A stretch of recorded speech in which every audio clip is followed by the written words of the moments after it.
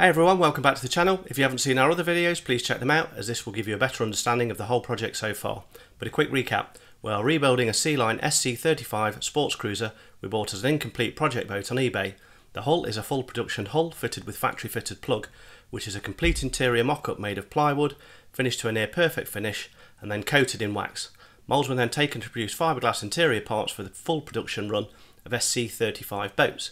The empty shell was then sold when Sealine went into liquidation in 2013, with the plug still mostly intact. A subsequent owner then fitted windows, engines and stern drives, but unfortunately was unable to complete the project. We bought the boat in 2017 and have set about completely rebuilding and fitting out the new boat. So far we have removed engines, fitted engine bay mouldings, aft cabin bed mouldings, fitted a new floor and moulded a new forward cabin bed module. In this episode we set about fitting a new chain locker. Alrighty guys, so going to be working on the chain locker today. So in the last video we fitted the small bulkhead that sits just forward of this bed module, so just down here. So next what we need to do is to put a base inside here to form the base of the anchor locker, and then we'll make that out of plywood, and then what we'll do is we'll come in and coat that with some fiberglass and laminate that up. But if we first of all get the plywood to fit how we want it to fit, make sure we've got a bit of an angle as well so that we're tipping the water away. In the original factory boat, they actually drilled a hole just here at the front, out of the bow, and that's how it would drain. And in fact, this bottom of the anchor locker was just sloped that way slightly. As it happens, we've actually got our own hole that's been drilled just here. So we think we're going to keep that, because to repair that on the outside will be a little bit tricky and kind of pointless really. So we'll have that as a backup drain here, but then also we're going to put another drain here, so we'll have two drains, so hopefully if one gets blocked the other can act as a backup. Okay, so let's get straight to work.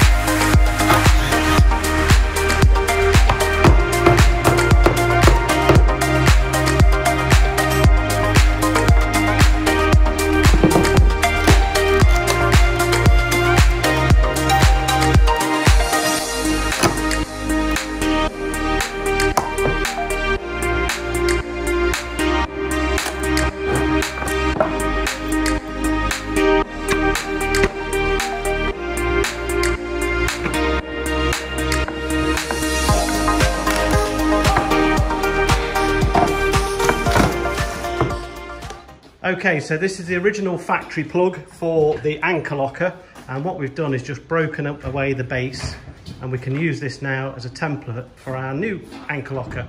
So what we're going to do is just see how this fits up front with our new bulkhead in place, and then we can trim it suit, and we can make a new piece to go in the bottom, and then we glass that up.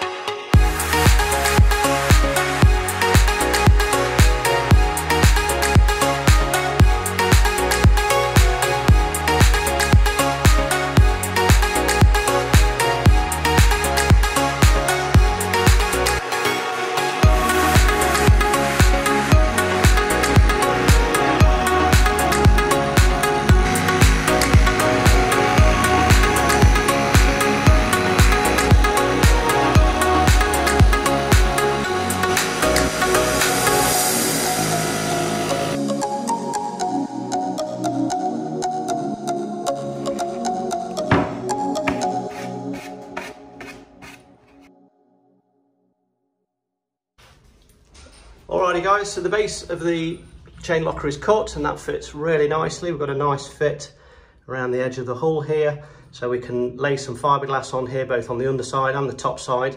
We'll be putting quite a lot of laminate on this so that it's nice and strong and nice and water resistant, and we'll also be applying flow coat to all of this area so that it can withstand the water. And also what we need to do is just have a look inside this hole. So this has been cut by the previous owner, so this is a drain hole.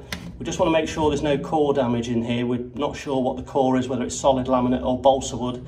So we're just going to have a quick look outside and just see what we can see. And then we're going to also check the CAD drawings and just see where the layup or the balsa core stops. We think it's lower than this, so it should be fine. And then we're just going to put a drill in here. And we'll just clean this out and just make sure there's no core damage, and then we can just carry on. So here's the drain hole for the anchor locker. So this has been fitted by the previous owner, and actually we don't see any reason to get rid of this. It looks fine with a little stainless steel cover on it there. So all we need to do is just get the drill bit and just drill out inside and just make sure, what we do want to make sure is there's no core damage to the hull.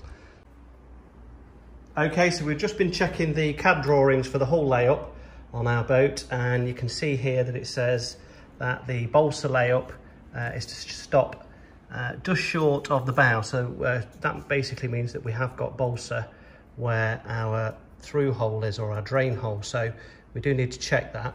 And also, interestingly, for those people that are interested, it does show actually that this has also got a plywood transom, and most of the core material throughout the hull is balsa. So there is a little bit of wood in the construction of this boat, but we've taken core samples from several spots in the hull. One where we drilled for the diesel heater, and we're just about to take a core sample here, and then we've had one out over here as well where there's a through hole, and the laminate and the layup and the balsa core all looks to be in really good shape actually. The boat's never been in the water, so I guess you'd expect that, but it's just good to know all of this timber in the hull is all in good shape.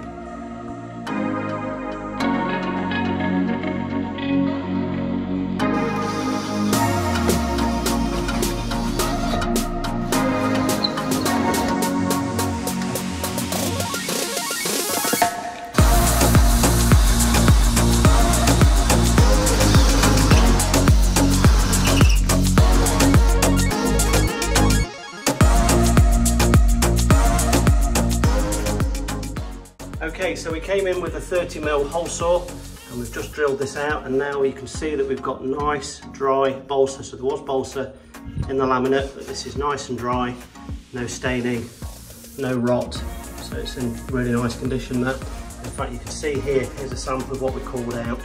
So you can see just round the hole there is a tiny bit of rot on the surface or dirt, but actually where we've cut on the back side here, we're onto good solid balsa wood, so that's going to be absolutely fine. So what we'll do is we'll come in afterwards, we'll make a plug to go in here, and then we'll fill this with epoxy, and that will make that nice and watertight. No more water can get into the balsa core, and it can drain out through that stainless steel cover on the outside.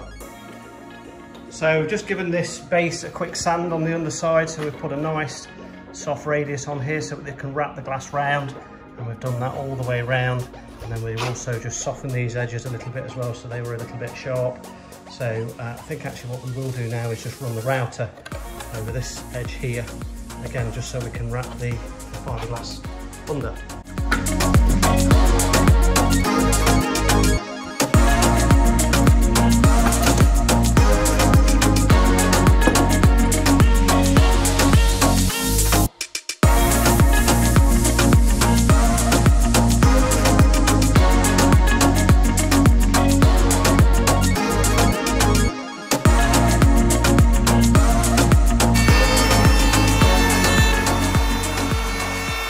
Okay, so we've just come in and rounded off these edges with the sander so we can wrap the fiberglass over, and we've also, which is just run the router down here, again just so we can wrap the fiberglass over, so that'll make that nice and easy. So now we're going to get straight into laminating this piece.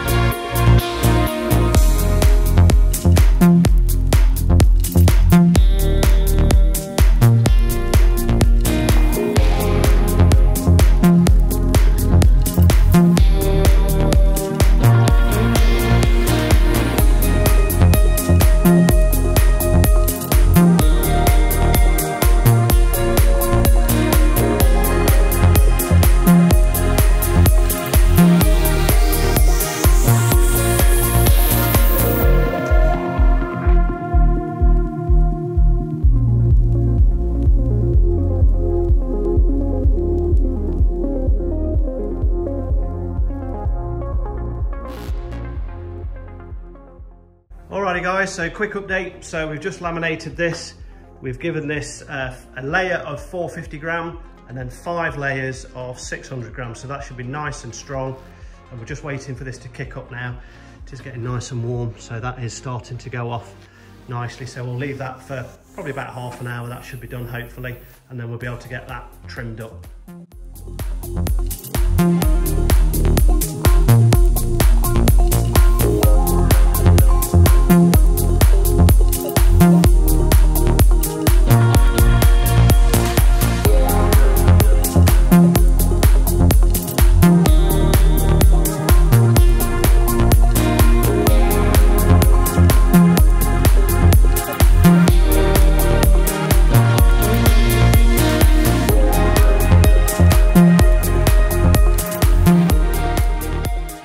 Okay, so we've trimmed off the excess fiberglass and we've just come in for a quick test fit, and that already fits really pretty well. We are going to have to come in and just trim it a little bit more all the way around. We'll probably do that with the sander or the belt sander, and you can see that the drain hole is roughly in the right place. We probably just need this to drop down at 3 or 4 mil and it'll be exactly where we need it to be. And what we will do, of course, is just make sure that it slopes forward so that when we put the other drain hole in, all the water's going towards the bow of the boat. You can also see here the thickness of the laminate. We've got a nice thick laminate on top of that board, so that will be a good sort of 6 to 8 millimeters, so that'll be nice and strong. We're also going to have a rubber mat in here when we've finished, so that'll just protect all of this once the chain comes down through the hatch there. And also we'll come in and flow coat it, of course, as well. The whole area, this is all going to be abraded and flow coated, so it'll be nice and waterproof and nice and strong once we've tabbed it to the hull. So that's going to be a wrap for today, guys. Hope you enjoyed the video. If you did, give us a thumbs up and we'll see you on the next one.